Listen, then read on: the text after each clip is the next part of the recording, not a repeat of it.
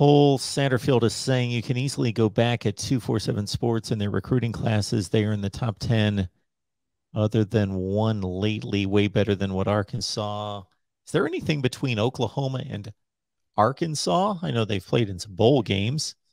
Yeah, there's not really any real rivalry there. I mean, there was more of a little bit, in in the 70s with Oklahoma played Arkansas a couple of years in the in the Orange Bowl, and one year Arkansas actually upset Mm-hmm. Oklahoma, Lou and so, Holt.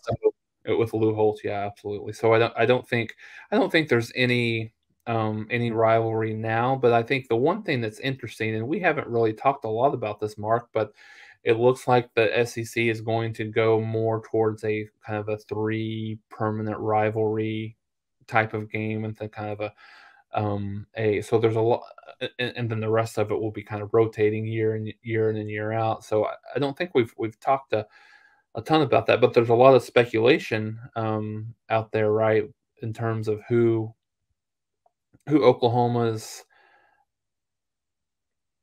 annual three teams would be, and obviously Texas is going to be one.